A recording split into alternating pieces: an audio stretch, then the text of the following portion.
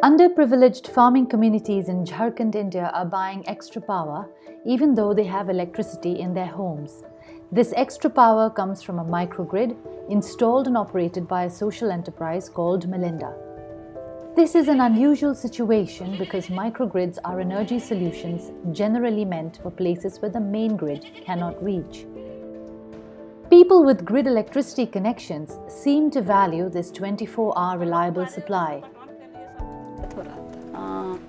तो अभी तो पंप भी लगा तो दिक्कत नहीं है ना अभी तो जब मन तब तथा 8 दिन लाइन रहता था तब फिर 15 दिन नहीं रहता था वैसा है। लेकिन अब तो आप जब भी चाहिए तो जब चाहिए तब कनेक्शन है। हाँ, बिजली कनेक्शन है। वो कैसा है? वो तो अभी तक ठीक है। ठीक है। हाँ, कुछ दिन खराब था, वैसा बात नहीं है कि अभी तत्काल में 2 रोज के लिए ठीक है। हाँ। तो पहले खराब था। ओके, ठीक है। हाँ। लेकिन ये कभी है ना, आप क्या क्या करने वाले हैं? किसान खेती करेंगे। हाँ। लाइट जलाएंगे। हाँ। और कुछ मिल उल चलाएंगे और कुछ करेंगे। जब रहेगा लाइट तब ना कुछ करेंगे। लाइट नहीं रहेगा फोटो कॉपी करेंगे, कुछ और भी धंधा बढ़ा सकते हैं। नहीं तो नहीं रहेगा तो क्या करेंगे? कुछ नहीं करेंगे। There also appears to be no inclination to switch over to subsidized grid electricity. ना बंद कर दोगे? काहे यूज करना बंद कर देंगे? जैसे बारिश आती है, हवा आती है तो कुछ लाइट कट जाती है, कट जाता है इससे। उसमें तो दिक्कत होता है। लाइट तो घर में डालेंगे कभी कभी, लेकिन ये बिजली का तो सरकारी वाला तो कभी कभी बंद भी हो जाता है, कभी नहीं आता। 1 घंटा 2 घंटा बंद होता है। हाँ, तो ये तो पोल्ट्री वाला तो यहाँ से सामने है, इसलिए बोलते हैं लगा देते हैं। ठीक है। These microgrids are solar plants with batteries and a diesel generator.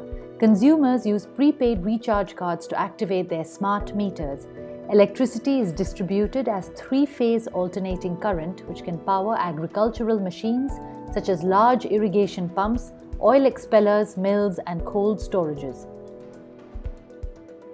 Mlinda says that communities in already electrified places understand how to use the extra power supply to run these machines.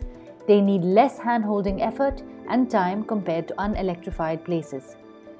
Here are 3 things that Mlinda does to tap this market. Number 1. Set up larger microgrids that can meet growth in demand over 3 years. This increases capital cost and time to break even, but is necessary for a seamless customer experience. Number 2. Help communities use the power for livelihoods by hand-holding micro-enterprises, providing financial support and creating market linkages. This increases demand for power. And number 3, provide on-site customer support to build trust. This means hiring and managing more people. लेकिन वह थोड़ा जैसे क्या बोलते हैं 24 घंटा duty करते हैं, उस आधार से थोड़ा सैलरी थोड़ा कम लग रहा है। Lot of investors worry that when the grid arrives, a microgrid investment will be dead.